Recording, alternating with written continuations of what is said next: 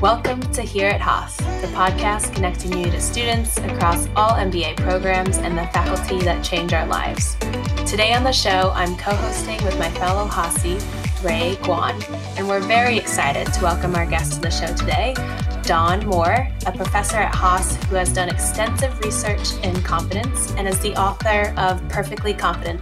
Welcome to the show, Dawn. Thanks so much. It's great to be with you. How's your day going so far? It's going pretty well. I haven't made any huge decision errors of overconfidence yet, but the day's not quite over, so we'll see how it goes.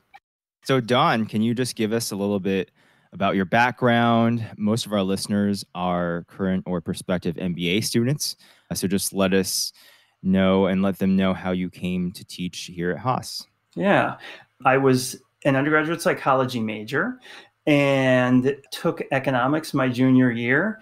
It inspired in me the thought that I might be a budding business person. So I took a corporate job when I graduated college, and it got me fascinated with all the circumstances of the workplace, the organizational dynamics, and how the company made decisions. That sent me back to graduate school, where I studied organizational behavior with Max Bazerman. And when I graduated, I had my heart set on a job at Haas. I got an interview, but no offer then. Haas broke my heart. Haas has long been my dream job. The school made it up to me in 2010 when I moved here, and have been happy as a clam ever since. I thank my lucky stars that I get to be able to work here. That's amazing. And so as I think about when we're young and we're growing up and we all have these ideas in our heads of who we want to be when we grow up, at what point did you say to yourself, I'm going to build my expertise in research and confidence? I wound up on this path through a complicated and winding road.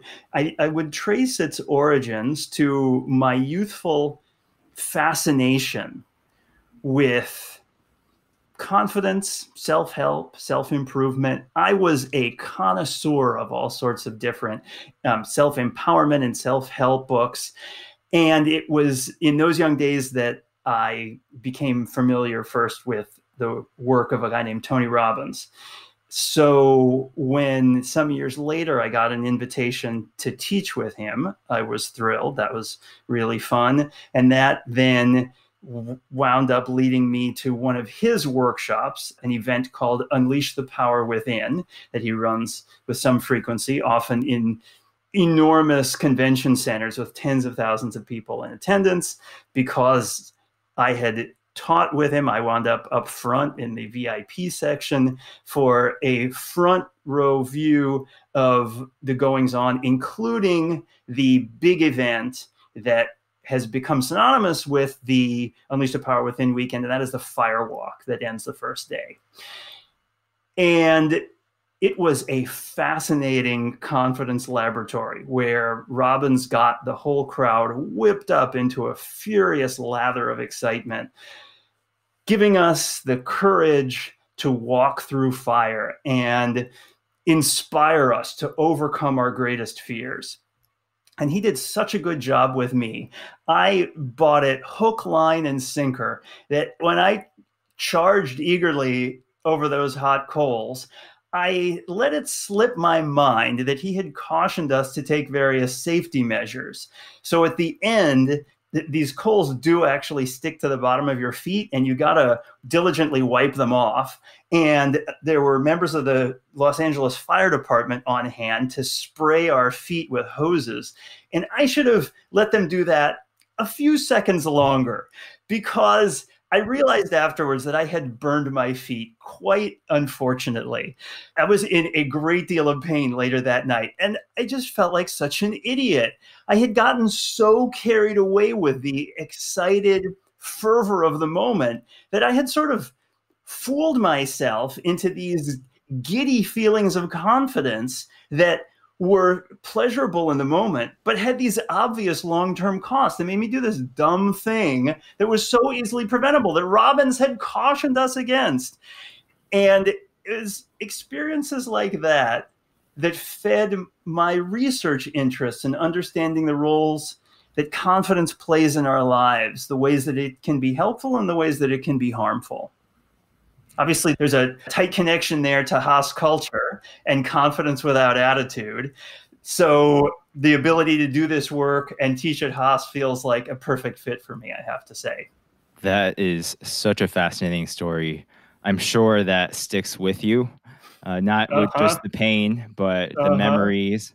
And that's something that you can tell really at any party or networking event. Or that my wife will tell for me at parties when she's trying to embarrass me. Did that inspire you to write a book? You kind of went to pretty great lengths after the event happened until now when the book launched about a month ago. Can you tell us what kind of inspired you to write Perfectly Confident? Yeah. Perfectly Confident is the result of a long scholarly and research path that began with my dissertation, where the most curious result from my dissertation was this sort of odd outcome in which I found that all my research participants were telling me that they all thought they were worse than others. And in figuring out why that happened, and in trying to reconcile that result with this large body of literature that suggested that people were overconfident about most things most of the time, I wound up going down this deep rabbit hole on the study of confidence. And that has been my research obsession for the last 20 years. After spending so much of my life investigating this one topic, I felt like I had a message worth sharing. And that really is the intellectual origin of the book. How long did it take you to write the book? When did you, first come up with the idea and then to publishing and putting it out last month? The story, like I said, traces itself back to my dissertation. Now, I hadn't really thought of turning that into a book until I got an invitation to lunch from an agent, a book agent literary agent named Max Brockman, the son of John Brockman, who's one of the most high-profile literary agents for researchers and academics and eggheads like me. And so I was flattered. At lunch, he asked me, "Have you ever thought about writing a book?" And my answer was, "Well, now I have." And I got to work trying to think about how that might happen. Now, truth be told, this is like 10 years ago. By the time I got together a book proposal to send to Max Brockman, it was a few years later. What I sent him, I guess, wasn't exactly what he'd imagined. And so he said, "Man, I don't think so." I've nevertheless pursued it, given my obsession with the topic, and found my way to an editor who thought the idea was interesting, but I didn't wind up having enough faith in the project to pursue it back then. Some years later, that agent, a woman named Margot Fleming, wound up at a literary agency run by Max and John Brockman. She called me up and said, "Hey, you ever think about picking up that overconfidence project?" And it was her encouragement that got me to pursue it again. Turns out having an agent representing you in the process makes all the difference for publishers paying attention. So with Margot backing me and advising me, that got the folks at HarperCollins interested. We signed a contract in early 2018 with delivery late 2019, and the book's been in process since then. Wow, that's a great story. I mean, I heard, strangely enough, randomly on my meditation app this morning, they talked about J.K. Rowling and how it took her, 6+ years to write Harry Potter. So you're right up there with her. Yeah, just as an interesting story. So that is one of those confidence stories that gets told and retold about the confidence that J.K. Rowling had in her idea to keep pursuing it, keep pushing it, keep trying, keep seeking publishers, even when she kept on getting rejected and denied and told no over and over and over. Totally. And I know we could all easily, Google the definition of confidence and what it means. But if you had to explain confidence, what does it mean to you, or how would you explain it? When I think about what confidence is, I think about the ways that scholars have studied it. One type of confidence is estimation. How good do you think you are? How capable do you think you are? How likely do you think it is that you will succeed? And overestimation would be the exaggerated estimation of these abilities or potentials. Overplacement is the exaggerated belief that you're better than others. And the third variety of overconfidence is what I've called overprecision. It's excessive faith in the accuracy of your information, or excessive faith that you know the truth. We're here, at Haas, and there are a bunch of classes that teach maybe not confidence directly, but in some shape or another, like power and politics, I think negotiations. There are a lot of classes here at Haas that work on perfecting or at least improving our soft skills. In the book, I think you write that you're skeptical that confidence improves performance. Can you elaborate on that? Yeah, thank you for that invitation. And I am keenly aware that the message I deliver to moderate and calibrate your confidence runs the risk of potentially being at odds with some of the messages that my beloved colleagues at Haas are delivering. Court Worthington and Cameron Anderson and I have had a number of extended conversations. Cameron and I are co-authors on a paper showing how the expression of confidence can get you status in groups or credibility with others.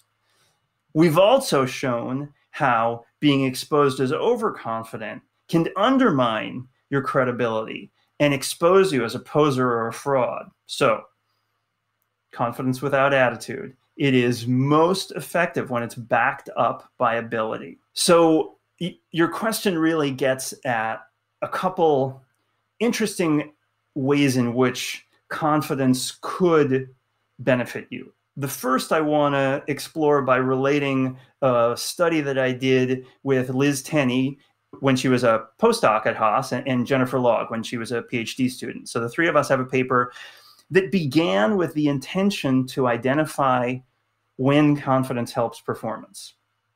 We started by asking a bunch of people, under what circumstances do you think confidence is most likely to help your performance? And they listed a bunch of tasks and performance domains that they thought confidence would help with.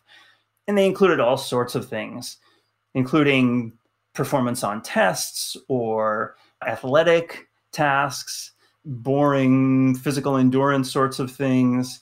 We tried to devise tests in the lab that would allow us to examine their beliefs. What's worth noting here is that we go through life observing strong correlations between confidence and performance. It's possible that those correlations are because the confidence actually helps people perform better. But part of it is also the fact that if people have a sense of how capable they are or how talented they are or how much practice they've gotten or how much they've rehearsed, then that ability could lead to both confidence and actual performance. So what we needed in order to distinguish the causal role of confidence per se was an experiment where we manipulated it. It wasn't good enough to just measure the people's native confidence and see whether that correlated, because that could have been all driven by their knowledge of their own abilities. And we expected confidence to have a beneficial role. And we began, as I recall, with a math test where we had some participants, everybody took like a pre-test. And then some of the participants we told, yeah, you didn't do so well on that. We don't expect you to perform well on the test. Other people we told, whoa, you hit it out of the park. You should really expect to do well on the real math test. And then there was a third group to whom we explained the whole setup. We said, okay, we took a bunch of people, gave them this pre-test, led them to expect to either do well or to do poorly. We gave them a lot of confidence or not much confidence regarding their performance on the math test. Estimate each group's scores on the test and tell us how much you want to bet on the accuracy of your predictions. So those observers were ready to bet on the optimists doing better. The optimists were ready to bet on themselves doing better. And the pessimists, they came in with low expectation. They did not expect to do well. To our astonishment, we found no difference between the optimists and the pessimists in their actual performance. So that got us worrying, well, maybe the math test wasn't the best opportunity for the optimists to shine.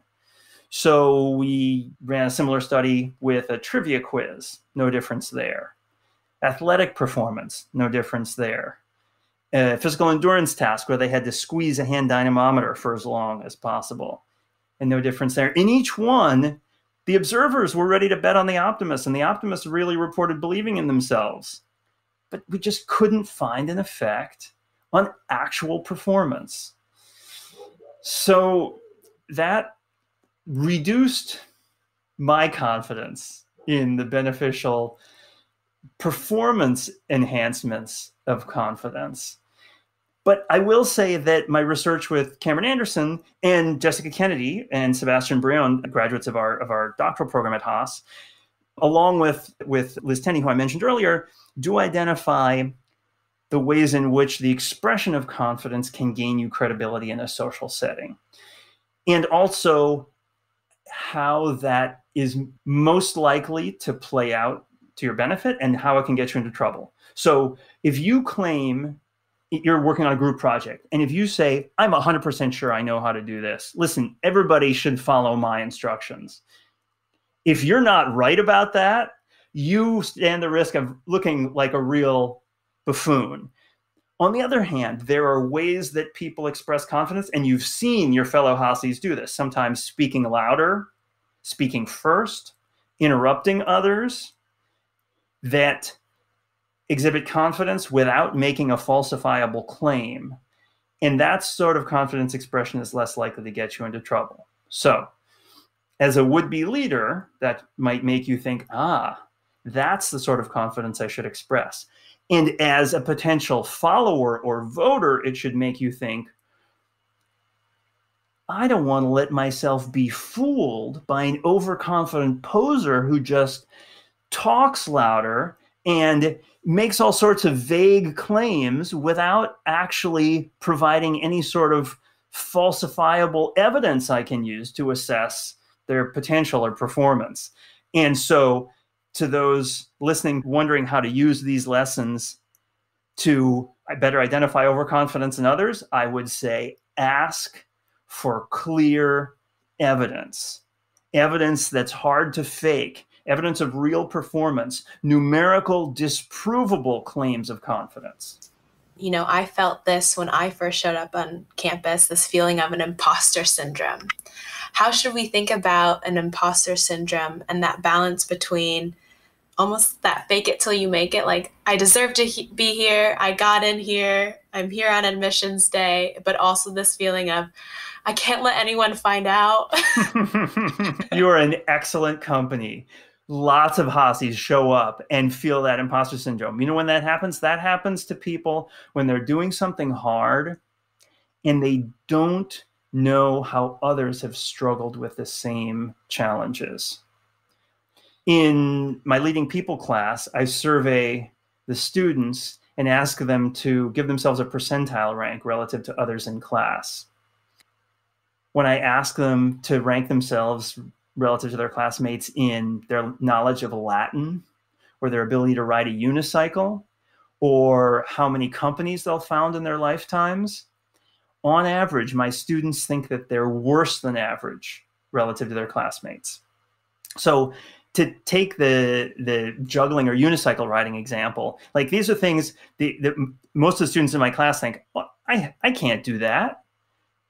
I know I'm terrible. Maybe someone else out there knows how to do it. Maybe someone in the class had, a previous career in Cirque du Soleil. So I must be below average. That's when you get the imposter syndrome, when it's hard for everybody. Nobody's good at it. When you show up to Haas, like the first exam that I give in my class after people have been out of school for 5 years, everybody's freaked out about it and everybody's sure they're going to do badly on it. Well, the median is still going to be at the 50th percentile, right? The way to handle the imposter syndrome is to get better information about the struggles that others are dealing with. And sometimes that means talking to people who've survived those struggles. Talk to second years about their self-doubts, fall semester, first year. When it comes to your job, post-Haas, there's a good chance you're going to be thrown in the deep end and you'll be struggling with challenges that you wonder if you're up for. Well, talk to your mentors, talk to more senior people in the organization. Good chance many of them suffer the exact same challenges and self-doubts that you are. I mean, this is a pretty standard question where you poll a group of 100 people or X number of people. How good of a driver are you compared to average? And everyone, I think like the average percentile is like 79% or something, because it's a task that maybe it's not quote unquote easy, but it's a task that everyone does regularly, right? So people feel with easier tasks, they are better than average, when in a sense, you just don't really know the general population. Mm-hmm. Yeah, we all know our own driving abilities better than others. There are a few maniacs out there who get in accidents and wind up in the hospital thanks to their bad driving abilities. And we think, well, I'm not one of those, so I guess I'm better than average. Although I have to say that the question on which I get the highest percentile rankings from my Haas students is honesty. Honesty is an interesting one because most of us know that we're honest about most things most of the time, but it's hard to know for sure with others, right? Because we don't know what they believe and whether they're saying what they believe. And so it's easy to imagine that we're more honest than others just because we lack information about others' private beliefs. I just want to say with that, though, Don, I feel like you're also looking at a subset of Haas students who got into Haas. So maybe we are better than average, or more honest than average. Yeah, but not more honest than their classmates. Sure. Okay, so I want to back up and ask you about confidence and overconfidence. Did you find any differences by gender or race or just other demographic variables, or which variables does confidence vary a lot with? It's a great question. I've searched for individual differences, correlates. So are men more overconfident than women? There have been some fairly grandiose claims made about gender differences in confidence. There's a book, The Confidence Code, and a number of people have written about it. There are a few findings implying male overplacement in the literature. I have to confess that I get those results in my lab only occasionally and inconsistently. And what's striking about both the gender difference and the culture difference, so I have done some research at trying to identify cultural differences in confidence expression, and there are some, but they're complicated and they don't map onto stereotypes very neatly. So for instance, the gender difference, the stereotype holds that men are more certain in their knowledge. They pretend like they know what's going on. That's where mansplaining comes from, and why in the days before our phones saved us, that men refused to ask for directions. But that would imply male over precision. And I know of no credible published claims of male over precision. Sometimes male over placement, but no evidence of male overestimation. So the findings on individual differences between groups are weak and are not all that consistent with stereotypes. On the other hand, the situational effects on confidence and confidence expression are huge. So like we were just talking about, most of the students in my class think they're better drivers than their classmates. And most of the students in my class think that they're worse jugglers than their classmates. That's true for both men and women and people of all sorts of different cultural backgrounds. As we think about students in the classroom, you're doing a lot of research in and outside of the classroom and bringing that to your students and almost doing research on your students as well. Yeah, my students worry a lot that they might be guinea pigs in my studies. That concern is way overblown. Most of the time, so there's much discussion of experimentation in my class. For it to be an experiment, I have to be randomly assigning people to conditions. And in my classes, I'm rarely doing that. Usually they're pedagogical demonstrations where there's some experimental scenario that I've studied that I think is so interesting and so enlightening that I bring it to class. But I'm not planning on publishing the results from my class. Good to know for Ray and I in the future.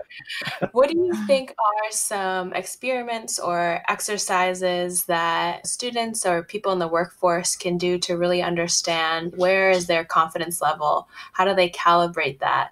And then how do they get a better sense of the people around them? Oh, what a good question. In the book, I encourage people to discipline their own confidence and the confidence of those around them by asking a question that professional poker players ask each other routinely. It's a question that's explored in delightful detail in this book by a professional poker player named Annie Duke. The book is called Thinking in Bets. And the question that poker players ask each other is, want to bet? When someone makes some claim that seems a little bit exaggerated or grandiose, their buddies will ask, oh yeah, want to bet?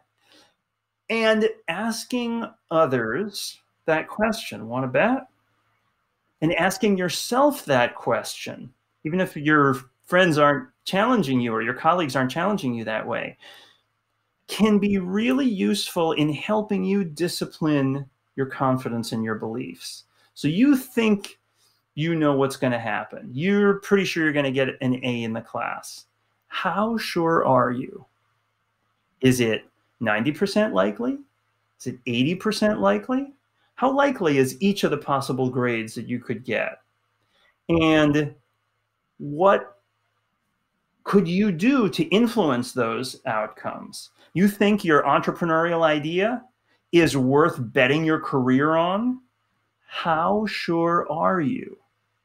Now, you may be tempted to claim maximal confidence when pitching to the VCs.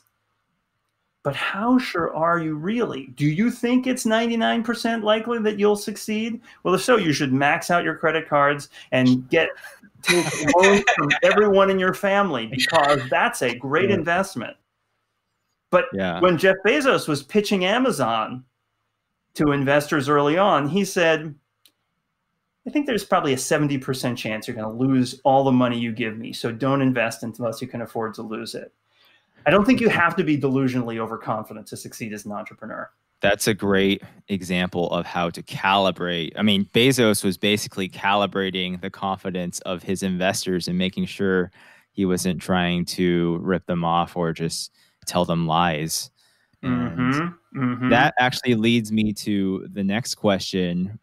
Going back on the whole want to bet kind of principle, you almost made a bet with your mentor, I think you mentioned earlier, Max. Yeah, Max. You talk about in the book how when you graduated, or when you were about to graduate from your, I think, PhD program, that you were worried about how you might graduate and not be able to find a job, which is a valid concern, I feel like, in this current economy that we have. Talking about me.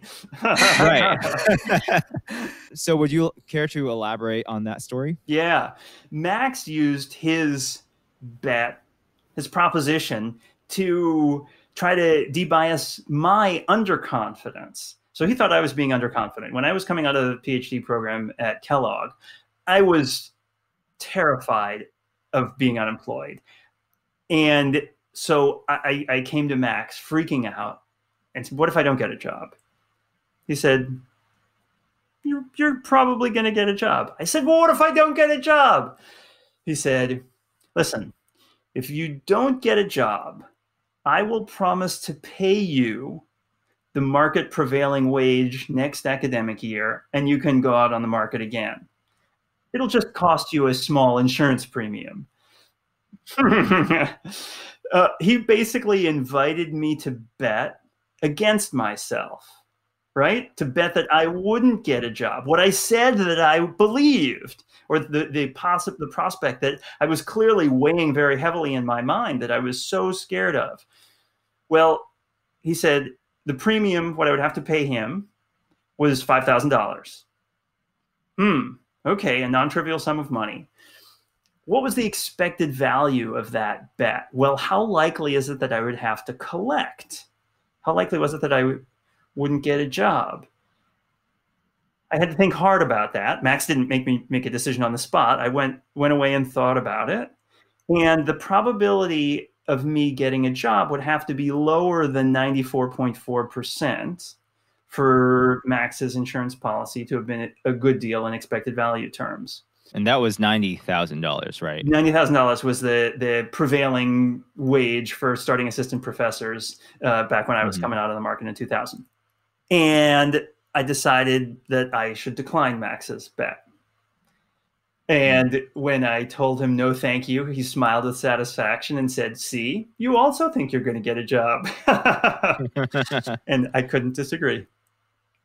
That's funny because I actually work in insurance.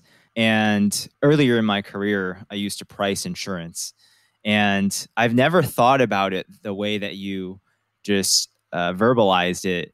If you don't believe bad things are going to happen to you, then don't buy insurance, which I think in some cases it might be, if you're talking about travel insurance or maybe a smaller time period. I guess what I'm trying to say is I'm glad that there are laws in place that mandate certain types of insurance. Ray's making a pitch that you should buy insurance for other things. Maybe not against yourself and getting a job. Do you offer job insurance like that, Ray? Definitely not the company I work for because I work in personal lines, but there are probably some specialized insurance. Like there's workers' comp, right? Yep. And that's for when you get injured physically. The employer but out on their employees. Right. It would just be, I don't know, that's actually a great question and potentially a great product. Who knows? If some listener can pick this up and carry it forward to Skydeck or launch, that would be great. Yeah, every insurance policy entails a bet on the future.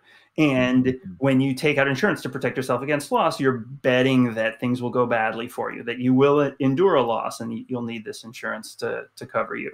In the book, I explore the curious constellation of risk preferences that would justify someone both wanting to buy insurance and being willing to gamble, one implying risk aversion, the other implying risk seeking. And it gets into some funky territory of human bias and the weird ways that we think about risk.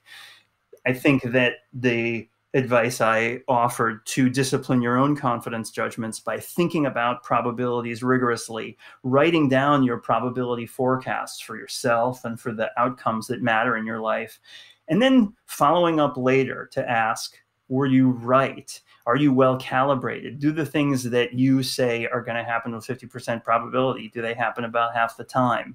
And tracking your own feelings about likelihood and probability in order to better map them to numerical estimates of probability is so useful because it allows you to make expected value calculations, which are crucial to wise decision-making if you're going to attempt any sort of systematic analysis of risk or comparison of risky options.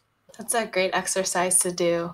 I feel like I would struggle with maybe keeping track of all the numbers, but it'd be such an interesting thing to go back and say, I thought I was going to do this and I succeeded or I didn't. And it's such a great reflection. Last night we had a call with the team and I was telling the group about the confidence interval exercises that you have in your book. And Paulina was sharing with us like, oh man, this is such a struggle. I feel like I have no idea. And I was like, that's kind of the point, because if you have a 90% confidence interval, you need to be like, really, it has to be a really wide interval. Either that or you're really sure about some of the questions. Yeah, it's those sorts of probabilistic forecasts that are at the heart of every big decision a company makes. So how many widgets are you going to produce next quarter? How much office space are you going to rent? How many people do you need to hire? Those crucial decisions depend on forecasts of what business looks like 3 months, 6 months, 9 months down the line. And they entail risk, and they're asymmetric penalties to error. Sometimes producing too much is not a big deal. You got plenty of warehouse space. You can just stock it and sell it the following quarter. Other times, overproduction is a disaster, right? If you're short on resources and your product spoils quickly, then you don't want to overproduce. And so thinking carefully about the distribution of possible outcomes is essential to making wise decisions. And few companies do that well. The most common way companies forecast is with a point estimate, and then they treat it as if that's 100% likely. Like they know for certain exactly how many units they're going to sell next quarter. Well, that's crazy. in these certain situations, how does overconfidence come into play in the workplace, whether you're having an overconfident leader or overconfidence among the whole group?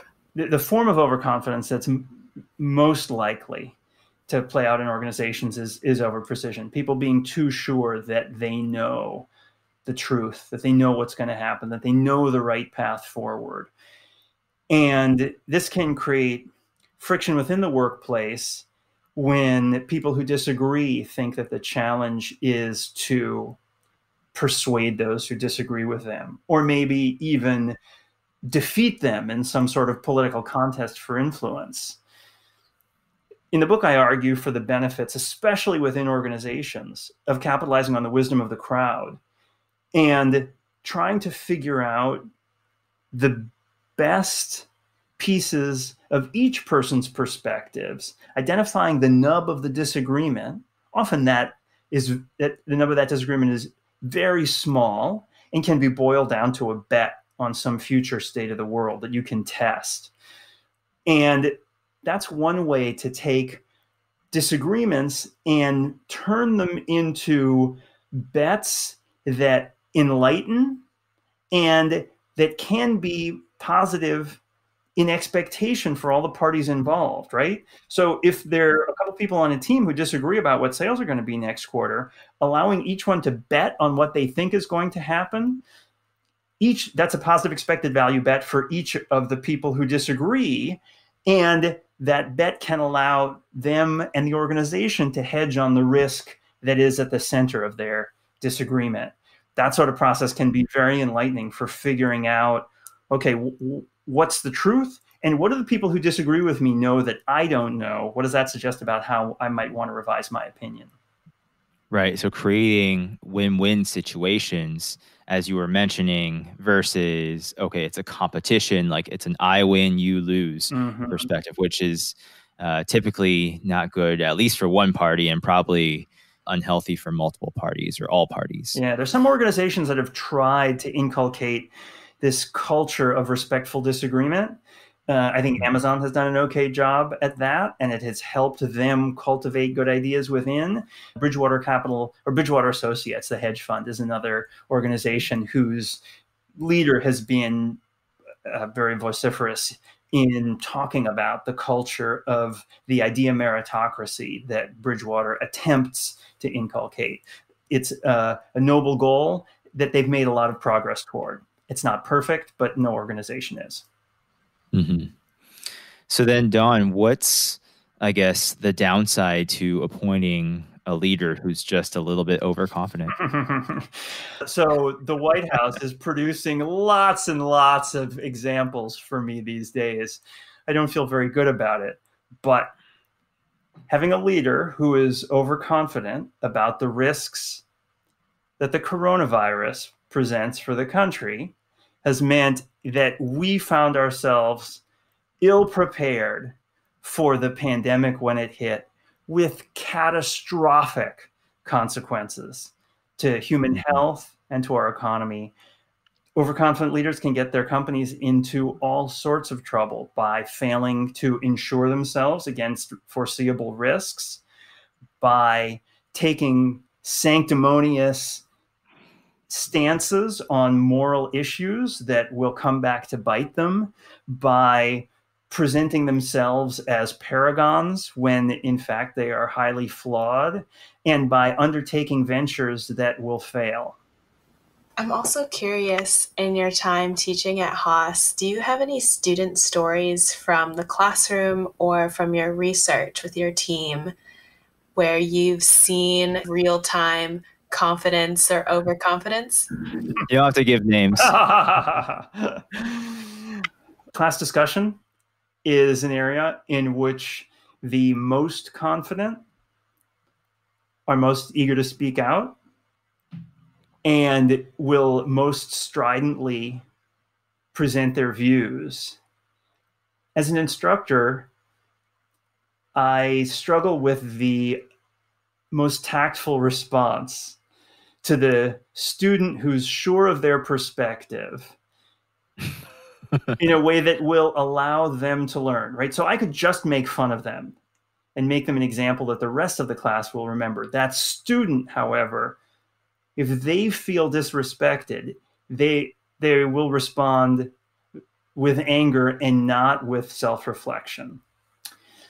So handling that situation as an instructor diplomatically is a real challenge. I can't say that I'm perfect at it, but one tool that I attempt to use is to open up a discussion in which I invite others in the class to weigh in, because I think that classmates can often be better at inviting students to consider other perspectives than the instructor can. I'm more likely to produce a defensive response than our disagreements from classmates. And that open debate in the class, when it can be respectful but direct, can be a really useful way to enlighten the topic of discussion and potentially change minds.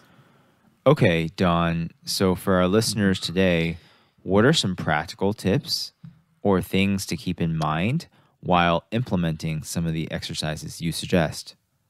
Encouraging yourself to think probabilistically about the uncertainties at the heart of key decisions is very useful. Keeping track and keeping score is very useful for yourself and for those who work with you. So in the book, I talk a little bit about the dangers of being a results-oriented manager. Lots of people and companies brag about being results-oriented. And if being results-oriented means that you reward success and punish failure, that's dangerous, because you will reward the lucky and punish the unlucky. You can do better than that as a manager if you reward wise decision-making, which would include well-intentioned failure. I give the example of a risky project like the development of the iPhone, which cost Apple hundreds of millions of dollars and was far from guaranteed to be a success. They got lots of ridicule at the time. It followed not that long on the heels of the Newton, the first personal digital assistant, which was a catastrophic commercial failure. It was widely lampooned as an overpriced digital notepad. A lot of the technology from the Newton found its way into the iPhone. But if you've got some new innovation that is most likely to fail, say it's got a 90% chance of failure, well, what's the upside? If success means 100-to-1 payoff, that's got a positive expected value. You should want the people at your company to take that bet every day. Every time such an opportunity comes along, embrace it wholeheartedly. Do everything you can to increase the probability of success from that 10%. But you should take it even if you can't increase the probability of success. So you should think about the expected value of your choices and document their expected value at the time you make them. That's helpful later, because 90% of the time, you're going to have to explain to your boss why you invested $100 million on this product that just bombed in the marketplace.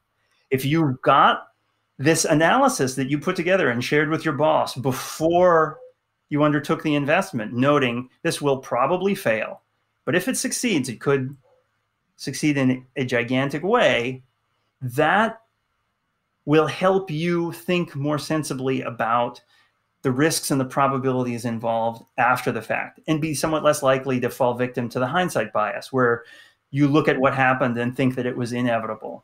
Well, it wasn't. Those are great tips. I know for me, it's especially timely because our fiscal year ends in June. Mm-hmm. So July is when I start to build my next yearly forecast and my plans for the year. So I will definitely be taking that into account. But let me offer one more follow-up tip. So what you're doing in developing forecasts for the next fiscal year, super important. And inviting those who report to you to give you their forecast and then following up with them can be so helpful for you, helping to improve your understanding of them and helping them calibrate their confidence going forward. That's a great ad. And so now that you've launched the book, I'm sure you have plenty of free time on your hands. Would love for you to share just kind of what you're working on for this summer or for this fall, or what you have in the docket for the rest of 2020. I must confess that I have gotten myself involved in another book project. So Max, who invited me to bet that I wouldn't get a job, he persuaded me that we should work on a book together on leadership and the lessons for leaders that come out of the decision-making and behavioral economics literature. That's exciting. When can we expect that one? Don't hold your breath. You're not going to make a bet on that? No. I like how you spun it from a win-loss when you made the bet with him, or the potential bet, to now it's like a win-win. You guys are on the same team. Exactly. Yep. Are you teaching any classes this summer or this fall? I'm teaching my great love, the Leading People core class. I'm teaching Blue and Gold in the fall for the full-time program. And I am teaching in an executive program on executive decision-making. It looks like that's probably going to be running online. So anyone who wants more of my lessons on decision-making should feel free to sign up. We'd love to have you be a part of it. Before we leave, we want to give you an opportunity to plug your book and any other resources or articles that you've written. Thank you. I will take you up on that invitation. The book is called Perfectly Confident. Check out the website at perfectlyconfident.com. There are links to buy the book in paper or audiobook format, also links to my blog and my other work on the subject, including the confidence interval exercises and other tools for helping people calibrate their confidence. Thank you so much for coming on today, Don. This was really fun. Thanks for giving me the chance. Thanks for tuning in to another episode of Here at Haas. If you enjoyed our show, please subscribe to us on your favorite podcast player and give us a rating or review.